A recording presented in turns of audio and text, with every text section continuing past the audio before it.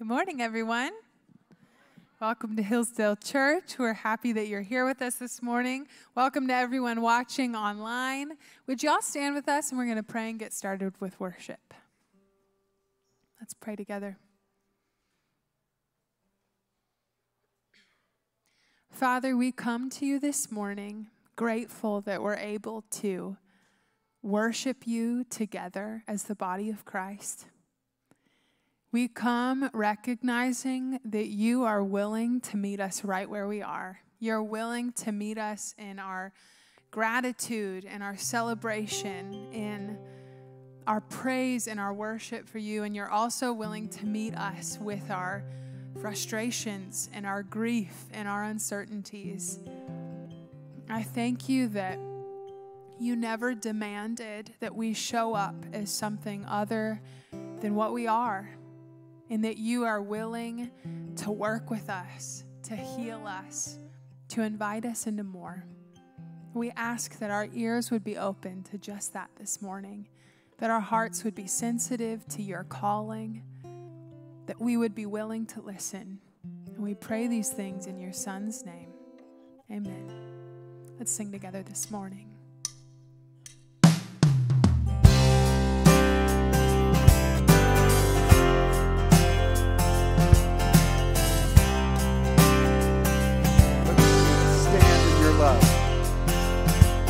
When darkness tries to roll over my bones, when sorrow comes to steal the joy I own, when brokenness and pain is all I know, oh, I won't be shaken, no, I won't be shaken. My fear doesn't stand a chance when I stand in your love. My fear doesn't stand a chance when I stand in your love. My fear doesn't stand a chance when I stand in your love.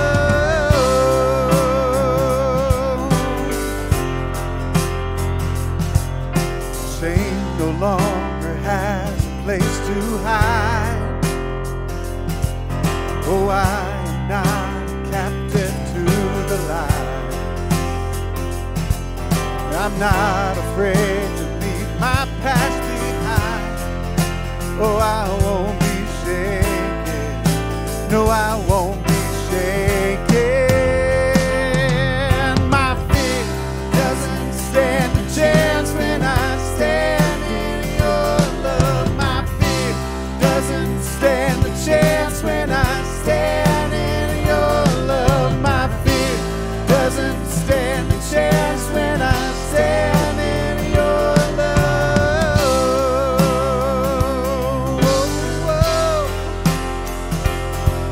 There's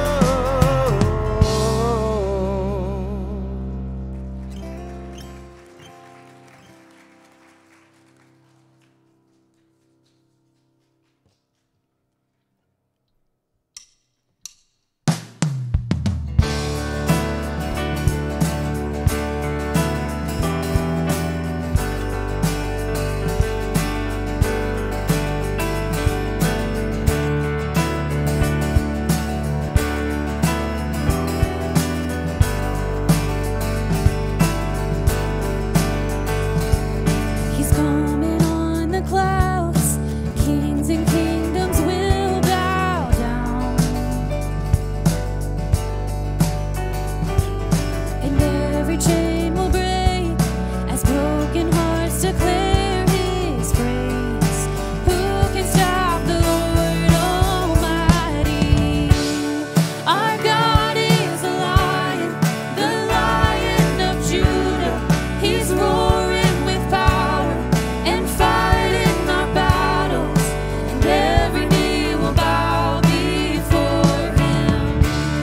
Our God is the Lamb that was slain for the sins of the world. His blood breaks the chains, and every knee will bow before the Lion and the Lamb, and every knee will bow before Him.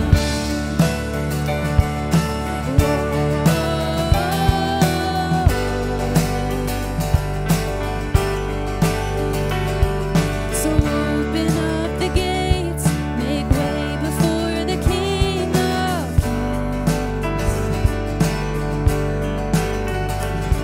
For the God who comes to save is here to set the captives free. Who can stop the Lord Almighty? Our God is the Lion of Judah. He's roaring with power and fighting our battles, and every knee will bow before Him. Our God is the Lamb that was slain for the sins of the world. His blood breaks the chains, and every knee will bow before the Lion and the Lamb, and every knee will bow before Him. Who can stop the Lord Almighty?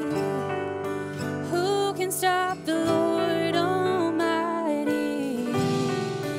Who can stop the Lord Almighty? Who can stop the Lord Almighty? Who can stop the Lord Almighty? Who can stop the Lord Almighty?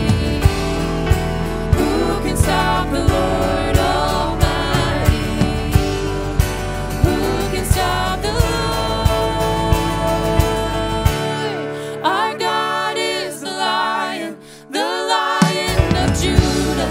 He's roaring with power and fighting our battles, and every knee will bow before Him. Our God is the Lamb that was slain for the sins of the world. His blood breaks the chains, and every knee will bow before the Lion and the Lamb, and every knee will bow before Him.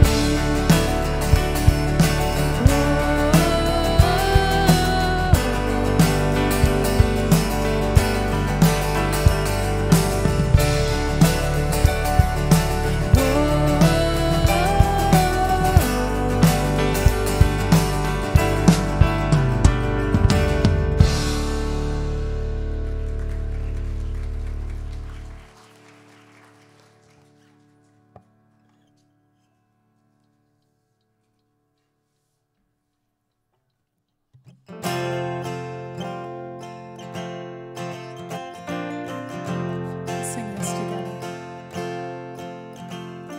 The moon, it marks the seasons. The sun knows when to go down.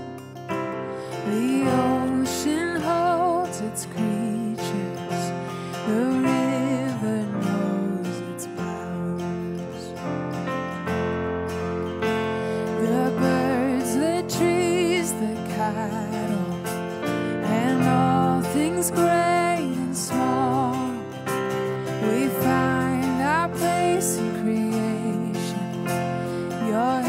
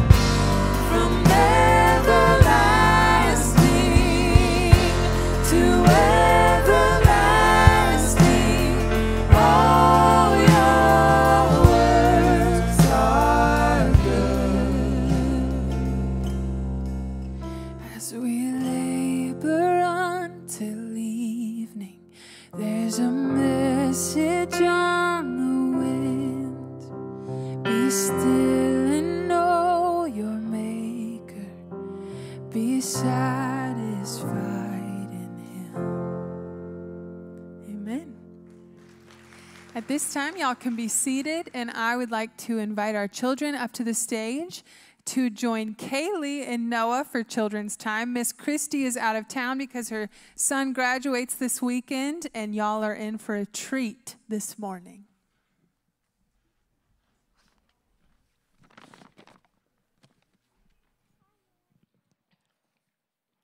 Good morning, I'm Kaylee, and today I'm going to be covering for Miss Christy. I am 12 years old, and I'm in 6th grade. I actually also come here for youth at Hillsdale. So in youth last week, we took some time to remember some truths about God and things that we're thankful for. Let's try it. Tell me some truths about God. Raise your hand if you can think of one.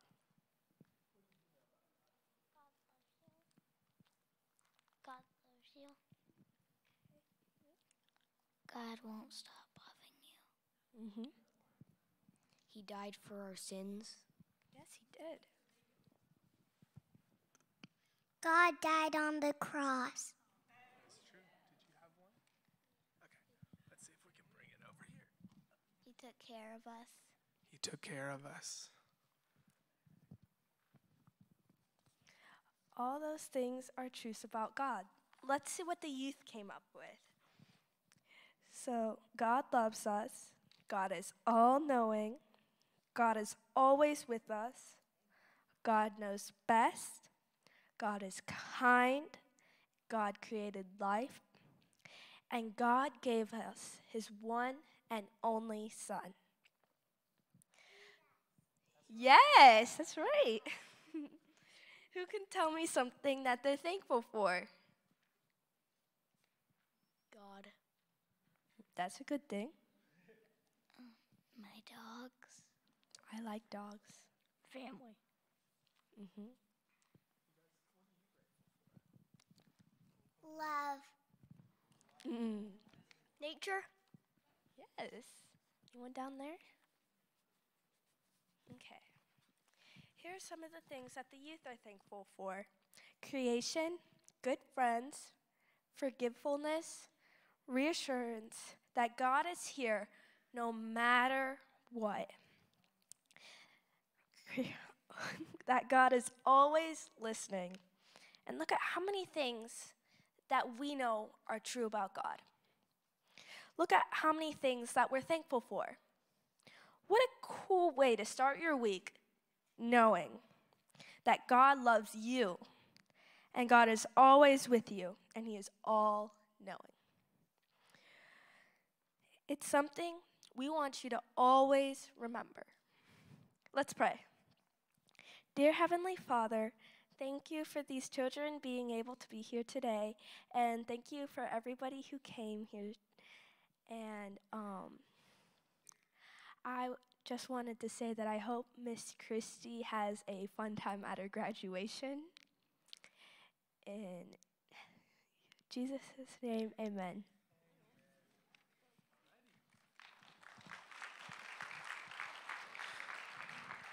You guys can head on out that way. Everybody give it up for Kaylee one more time. She's in 6th grade. I would have never done something like that in 6th grade. We're so proud of you, Kaylee. Yeah, like she said a couple of weeks ago, we broke off into small groups at youth, and we talked about what are the truths about God and what are some things that we can be grateful for, and in that see God in our life. So what you just saw on the screens, that is what we're currently doing in youth. I have a couple of announcements before we read the scripture this morning. First of all, a couple of months ago, we started this fundraiser called Adopt an Egg. And this was a fundraiser that went towards the mission trip for this year. And I was expecting to maybe make like a couple of thousand at the most. And I'm excited to announce that we raised over $10,500. So, yes, I was completely blown away. What happened a lot is like a lot of you guys who donated, you were like, okay, I'm going to donate, but I'm not going to take an egg. So then everybody else thought like, oh my gosh, there's so many eggs to adopt left. And so you just kept giving and giving and giving. So that being said, if you donated towards this, thank you so much. With your help, we were able to fund over 80% of everyone's trip going on the mission trip this year. So thank you again. If you did donate, be on the lookout. In next week, the youth who are going on the trip, we're going to hand make and write and decorate cards and send them out to you. So be on the lookout for that. My next announcement is June 5th, Sunday, June 5th. That's in a couple of weeks. We're having our graduate Sunday for all college and high school students who are graduating. So that is June 5th. You can come either to the 9 a.m. service or the 10:30. We're going to be honoring and recognizing our graduates at both services. If you would like to sign up your child or someone you know who is graduating, college age or high school, feel free to email me at noah@hillsdaleumc.com. And even if they can't make it, we would love to send them a gift as well. So again, you can email me at noah@hillsdaleumc.com. My last announcement is that this Tuesday we're having a blood drive. That is May 17th from 1 to 6:30 p.m. And the last time I checked, we had like 12 spots left. So there's quite a few spots to fill. So if you're interested, you can sign up with your little connection card. You can go to our website and then be led to Red Cross, the Red Cross blood drive, or you can just go to redcrossblood.org, I believe. Anyway, I would rather go to the connection card because I wouldn't take my word for it. But also, if you're in high school, I heard that Davie High has an early release this Tuesday. So if you want to give blood, now's your chance. Yes, you do have to be 16, and if you're under 18, you do need a permission slip. So if you're interested, high schoolers in the building, if you're interested in donating blood, just come see me afterwards. I have the little permission slips in my office that you can take home and fill out. So that is all my announcements. We're going to be reading out of the book of Mark, and we're going to be in Mark chapter 10 if you want to flip there, if you have your Bibles. I'll give you just a second for that.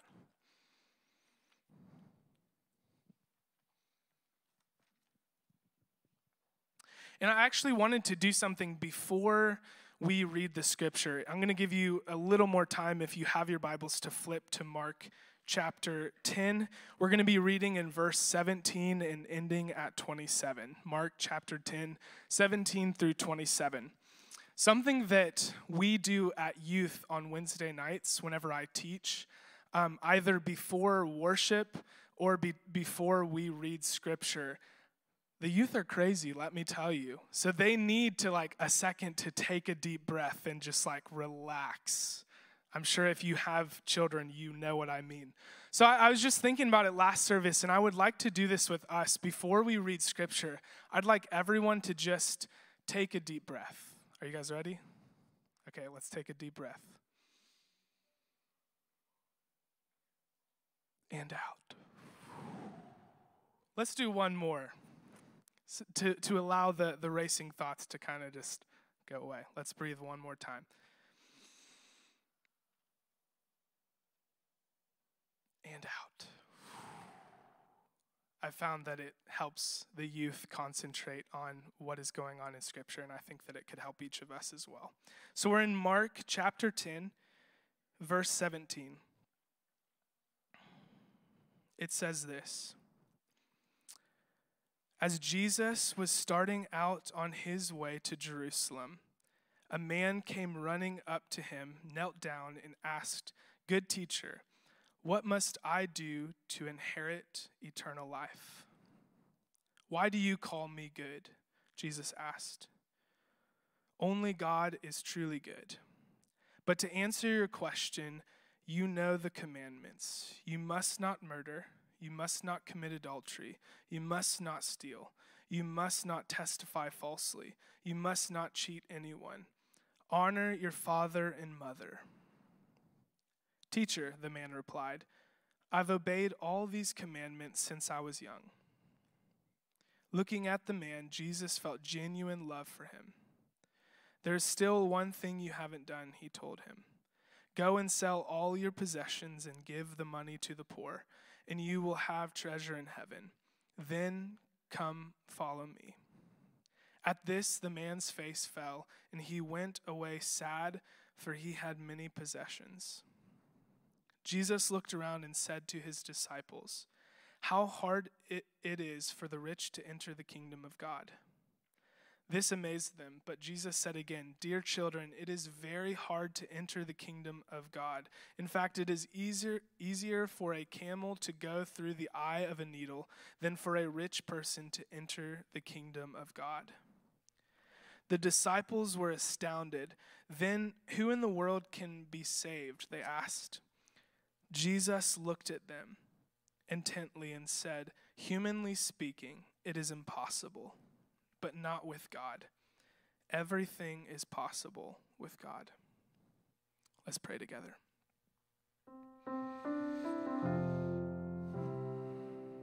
Jesus, we thank you so much for your word. Thank you that we can hear your voice through these scriptures. And we just say that we want to give you everything this morning. Maybe it goes further than even just money. Holy Spirit, I ask that in this next song as we're singing, that you begin to highlight the areas of our lives that we need to just give to you. We love you so much, Jesus. I ask that you bless these tithes and offerings. In Jesus' name, amen. At this time, I'd like to invite our ushers forward for tithes and offerings.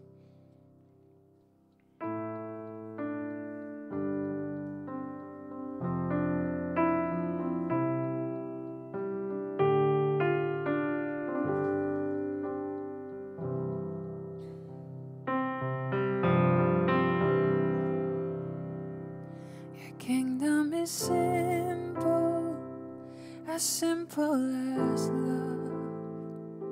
You welcome the children, you stopped for the one. We want to see people the way Jesus does. Your kingdom is simple, Lord, teach it to us. Your kingdom is humble as death. Its king is a savior who gave his last breath. So may we die daily, our pride laid to rest. His kingdom is humble and the broken are blessed.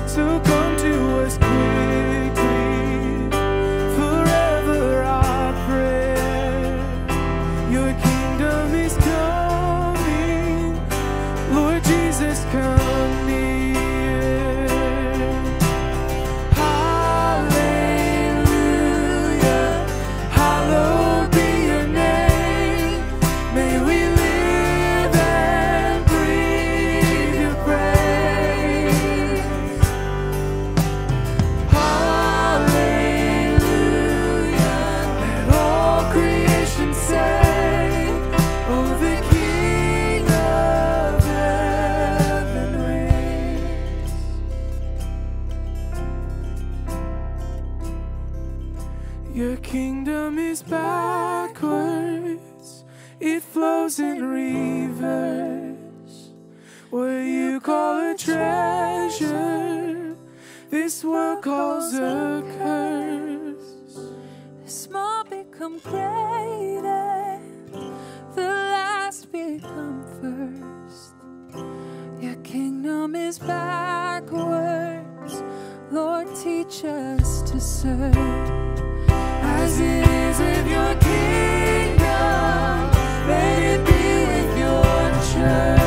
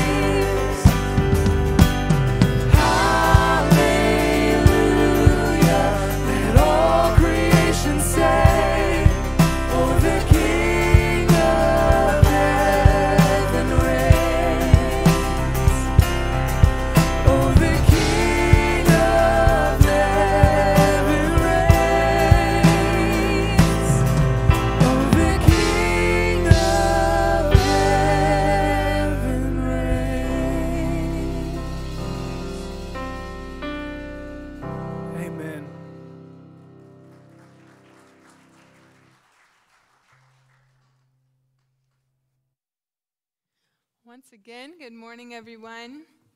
My name is Tori Elliott Gingrich. I'm one of the pastors here at Hillsdale.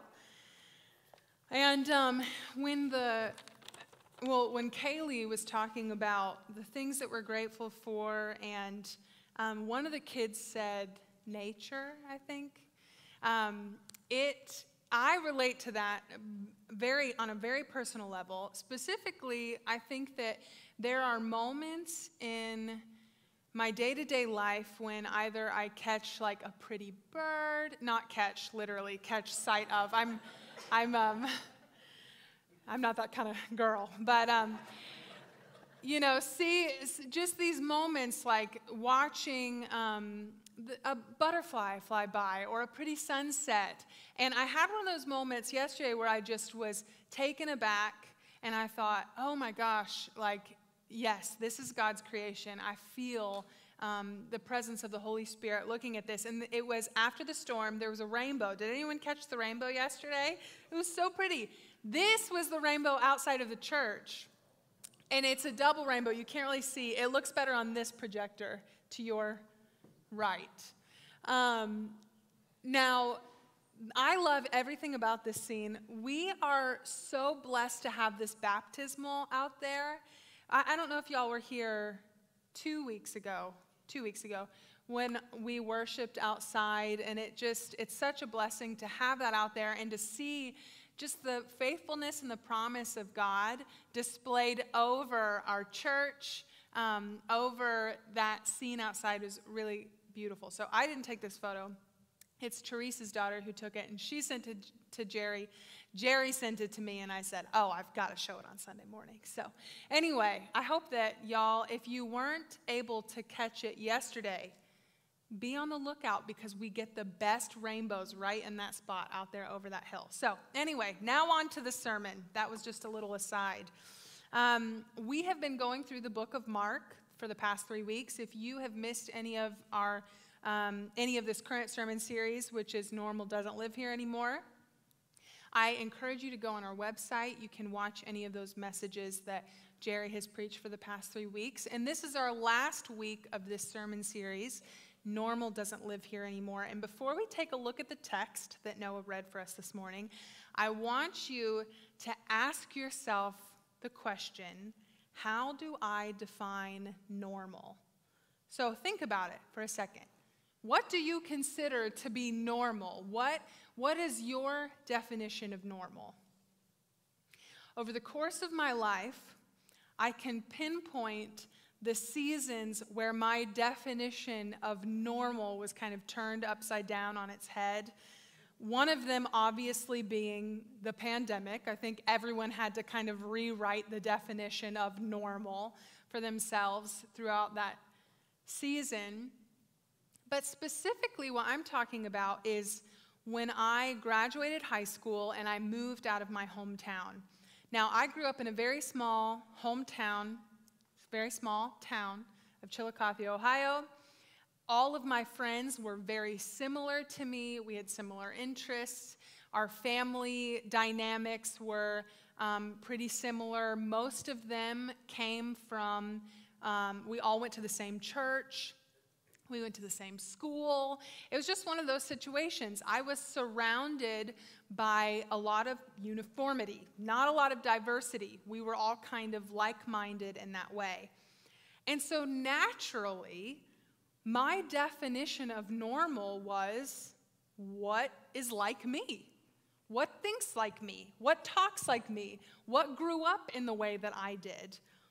And then when I moved out of my small town and I began to meet people who grew up in different family dynamics, different cultures, different states, different countries, some were a part of different religions, and the kicker to me was becoming friends with people who were Christian but of a different denomination than I grew up in.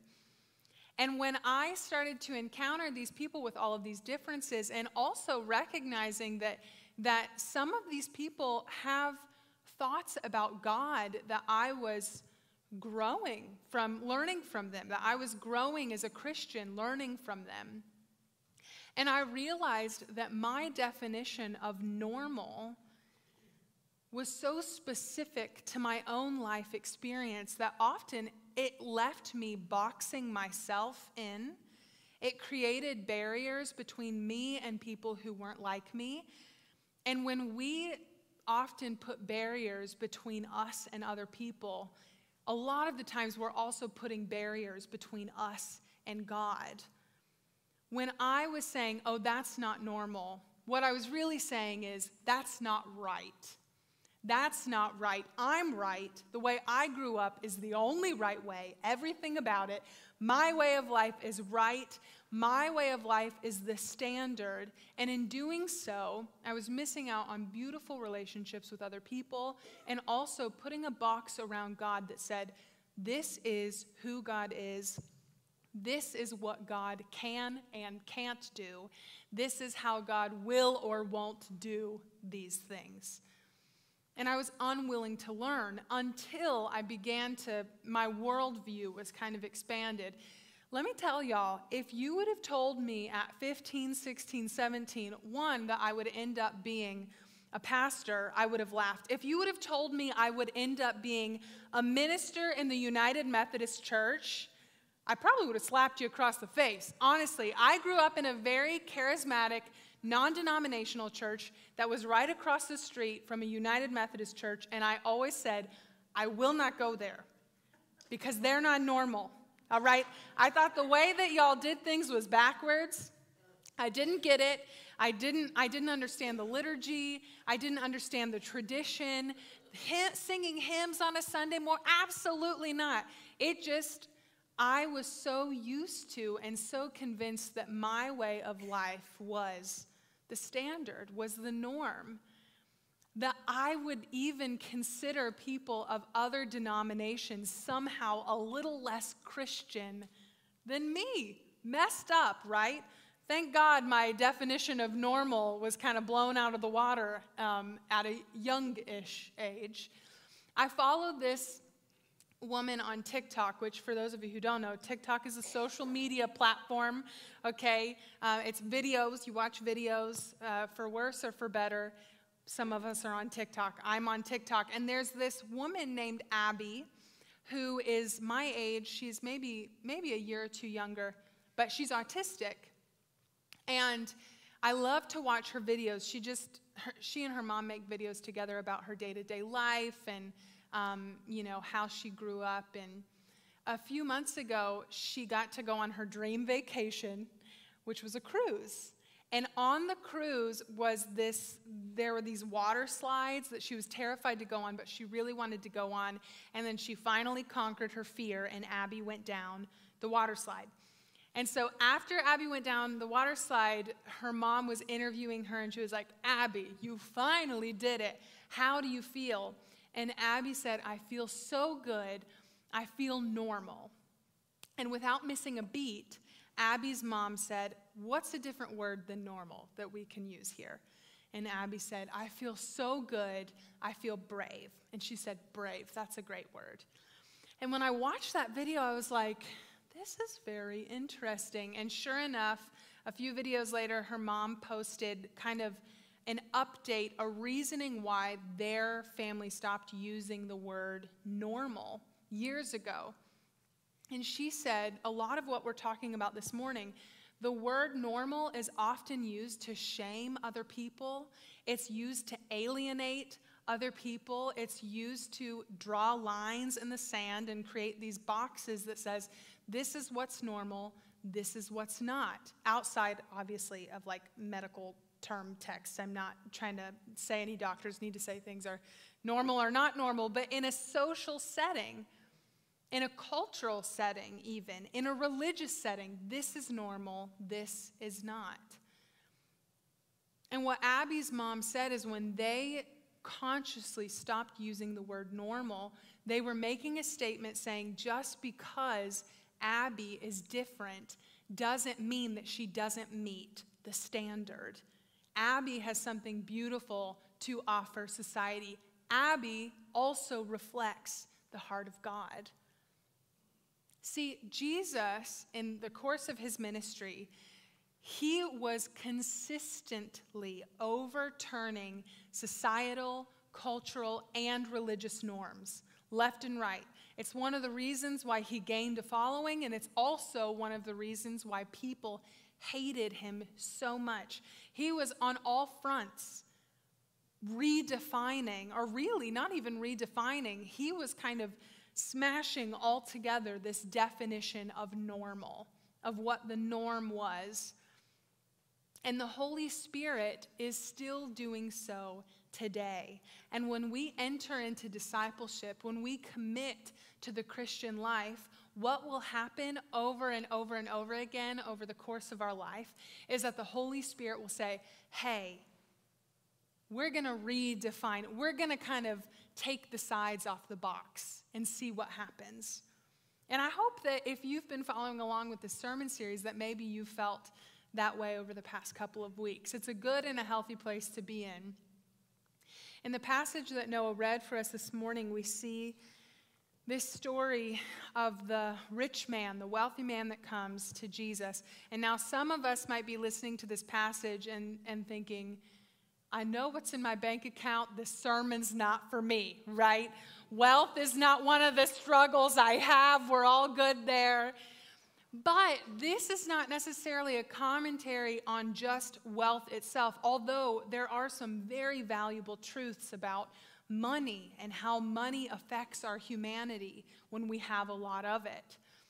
But more than that, this passage is a commentary on idolatry, on the things that we hold white-knuckled, unable to let go of, that prevent us from fully connecting with God and living in relationship with God. We see this wealthy man come to Jesus, and he says, what must I do to inherit eternal life? Now remember, we've talked about this before. At the time, their concept of eternal life was much more broad than what we think of. It's not just talking about heaven or an afterlife. Eternal life was something that they understood started here and now and then continued on after death, life with God, you know? So he's not saying, what must I do to go to heaven once I die? He's saying, how can I partner with God right now and then continue to do so for all of eternity? How can I live this life within the eternal God? And Jesus says, well, you know the commandments, keep them. And he says, I've kept the commandments. I've done that since I was a kid.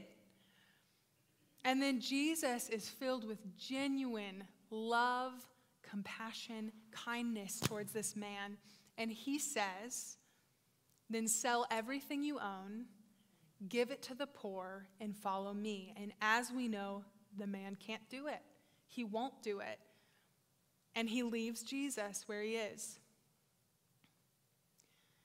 And Jesus says it is easier for a camel to go through the eye of a needle. It's easier to bottle up the entire ocean in a 2-liter than for the wealthy to inherit the kingdom of God. And the disciples, it says, are astonished, but really I would even go as far as to say they were flabbergasted. They were confused. And they're like, well, if he can't do it, who can? And something we have to understand about the mindset of the disciples at the time, there was this way of thinking that said, if something bad happens to you, it's God punishing you for something that you did or something that your ancestors did. Like, think about the story of Job in the Old Testament, right? His friends come to him and they're like, whatever you did, repent for it and the bad stuff will stop happening. There was this idea that if anything bad is happening to you, it's because of something that you did. Now, the other side of that coin was, if good things are happening to you, if you're wealthy, if you're blessed on earthly terms, it's because God's happy with you. You did something good. Pat yourself on the back. The Lord has gifted you with these riches. And when the disciples saw this man, not only is he wealthy, but he also knows the scriptures. He's willing to follow Christ, and he has kept the commandments that were given to him. They're thinking this guy is like number one option to be able to inherit eternal life. He's like first in line to enter into the kingdom of God. What if he can't do it, then who can? And Jesus says it's not humanly possible, but with God it's possible.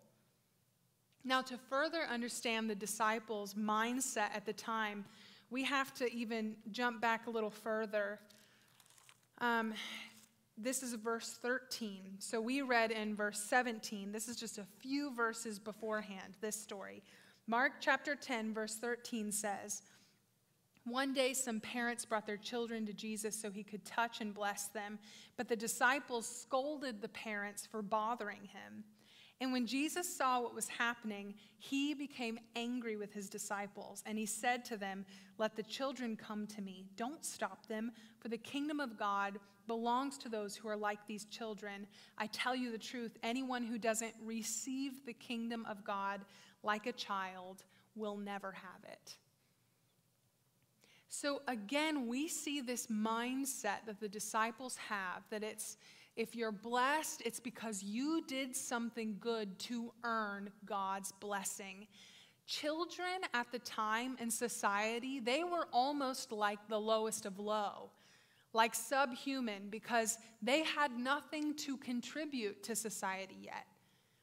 Their only job was obeying their parents and making sure they survive into adulthood so that they can actually matter, so that they can contribute something to the world. They were a bother. They were not to get in the way. And the disciples are thinking, these children have nothing to offer Jesus. These kids are bringing nothing to the table. I think about my nephew, Louie, he's about to be 4, and I might be biased, but he is like the cutest thing to have ever walked the planet Earth.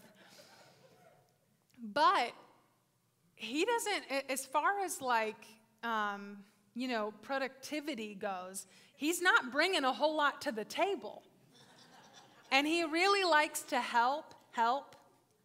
And so what will happen is if you're doing a task and he's like, TT, let me help. I'm like, okay, well, this is going to take double the amount of time than if I could just do it myself. It's not really helping, right?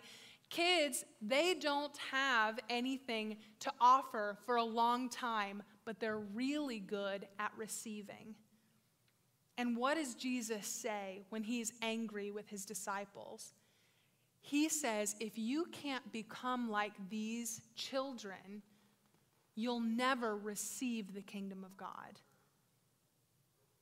And then we see this truth paralleled and reinstated once again when this wealthy man, fully capable, has all of the resources. He comes to Jesus and he says, what must I do to inherit eternal life? What must I do? And when Jesus tells him to sell everything that he owns and to give it to the poor and come and follow him, he's not saying, do these things so that you'll be worthy of inheriting the kingdom of God. If you do these good deeds, then I'll accept you.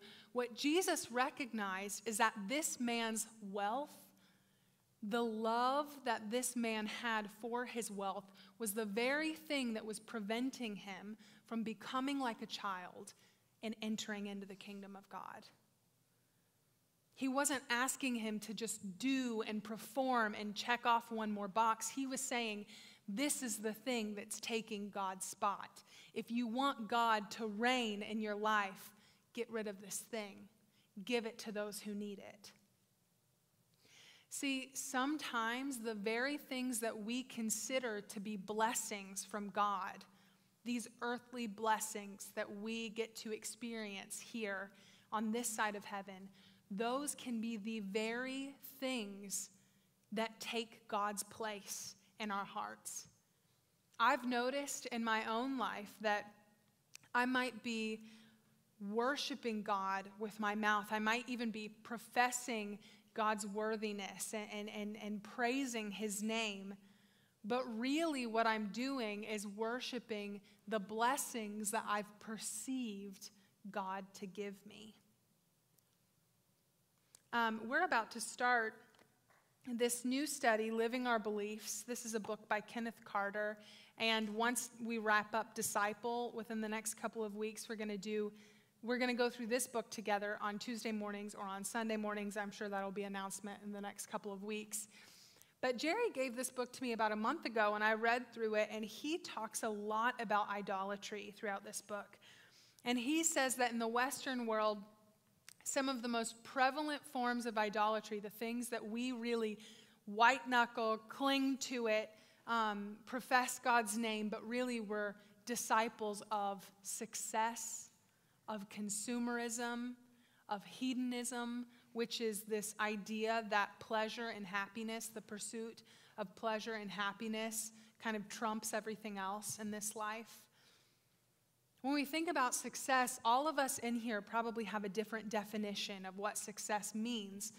And it's not even bad to want that job promotion, to want to be able to provide for your family, to want to be financially stable, to want to be able to take a vacation. Those aren't bad things, but it's when we become disciples of success that we get in trouble. Consumerism. Listen, I love to shop. I love it. Probably too much. Honestly, I'm preaching to myself in this moment. But one of the things that I love is to buy gifts for my friends on their birthdays, to buy Christmas presents for my family members. It is one of my favorite things to do. That's not a bad thing, but when the obsession with acquiring more and more and more starts to rule my life, starts to influence my decisions, when I get into that thought pattern that is all over the place in this culture that says, if you get this, then you'll be happy. If you have this, then you'll be content. I'm becoming a disciple of consumerism. That's where I get into trouble. Same thing with hedonism. Pleasure is a gift from God, right? There are moments that we can experience pleasure throughout the course of our life, but when we become enslaved to the pursuit of pleasure, when we are no longer willing to go without so that someone else can have what they need, when we're no longer willing to lay down our life for one another, when we're no longer willing to be inconvenienced, we're disciples of the pursuit of pleasure, and we're in the wrong place. I want to read this quote from this book that Kenneth Carter wrote. He says, "Idolatry distorts reality. It robs us of abundant life and thwarts God's plan for the world. The idols of success, consumerism, hedonism, nationalism, individualism, rationalism, racism, sexism, violence, and institutional religion distort reality, destroy creation and community, and create enormous suffering. Such idols are causing the deaths of millions of people each year from poverty. Idolatry is killing millions by violence and depleting the earth's resources. Although adequate resources exist to provide for the basic needs for food, shelter, education, medical care, and clothing to all people on the earth, the pursuit of false gods is resulting in millions of God's children being deprived of those necessities. Oftentimes, we look at the world around us and we feel overwhelmed when we see the destruction caused by war, when we see the corruption of government institutions, when we see our educational system and the teachers that are underpaid and overworked, when we see our landfills that are overflowing with the trash that we are producing, and we can look at all of that and get overwhelmed and say, well, there's nothing we can do. The world is just a broken place. One thing that we have to recognize is that the brokenness in this world is often caused by people becoming disciples of the wrong thing. It's caused by the idolatry of success, of greed, of wealth, of consumerism, of acquiring more and more and more. When God commanded us to have no other gods before him, he wasn't just saying that for the heck of it. He wasn't doing it to be mean. It's because he knows what happens when we in our humanity elevate anything over the love of God. The kindness, the mercy, the grace of God, the sovereignty of God. When we become disciples of the wrong thing, the worst of us comes out. But when we walk in the discipleship of Jesus Christ, we love ourselves well, we love each other well, and we continue to grow in love for God. We can look at the world and feel overwhelmed and kind of, wipe our hands of it and say, well, there's nothing we can do. But what we can do is start with us. We might not be able to twist the arms of the most powerful politicians, but what we can do is ensure that we are disciples of Jesus Christ, that we are walking in the love that God has for us. And how do we do that? We continue to read the Word of God. We learn about the context of this book. We learn about the history. We learn the richness and the depth of these words that God has for us. We continue to pray. We continue to engage in our spiritual disciplines. We enter into community and fellowship with one another. We engage with the Holy Spirit and we say, God, show me where I have elevated anything over you. Show me the areas in my life where I've become a disciple of even good things, being a good mother, being a good father, being a good employee, making sure that my family is financially secure. Again, these are good things, but we don't serve these things.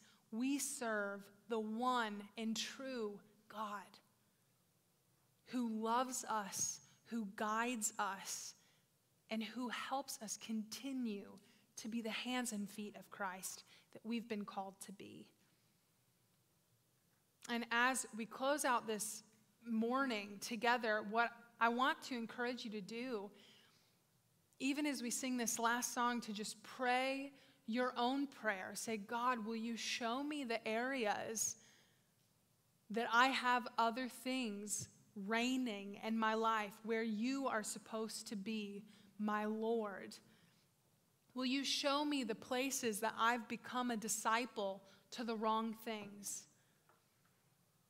We would be fools to think that today we can decide to put no other gods above God, the one true God, and that we're good to go, ready, set. We're never going to struggle with that again. This is a daily choice that we have to make. This is why it's so important that we're in tune, that we are listening for the Holy Spirit, because the Holy Spirit will convict us with kindness. The Holy Spirit will lead us to change, and the Holy Spirit will ensure that we continue to grow in our discipleship with Jesus Christ. Let's pray together. Father, we are grateful for these words that you've given us that we read this morning. And we're grateful for the fact that it's not by what we can do, but it's by what you've done for us that we are invited into the kingdom of God.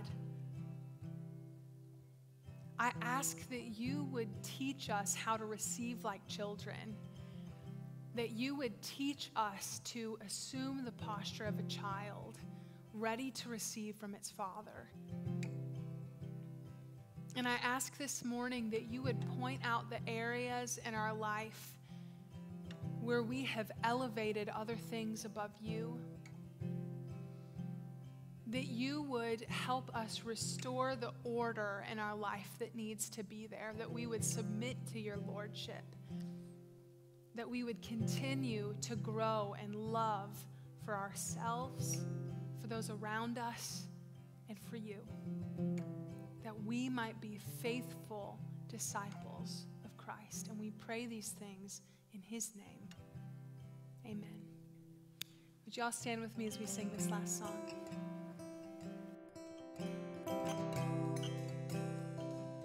Your kingdom is coming, your kingdom is here, alive in our waiting, at work in our tears. So come to us quickly, forever our prayer.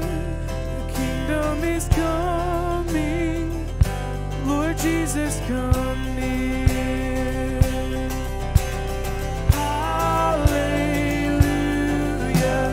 Hallowed be your name. May we live and breathe your praise. Hallelujah. Let all creation say, oh, the King of heaven reigns. May we all be blessed with the knowledge that the King of heaven reigns in our life. May we continue to grow as disciples of Jesus Christ, that we would serve others the way he asked us to. Amen. Y'all have a good rest of your Sunday, and we will see you next week.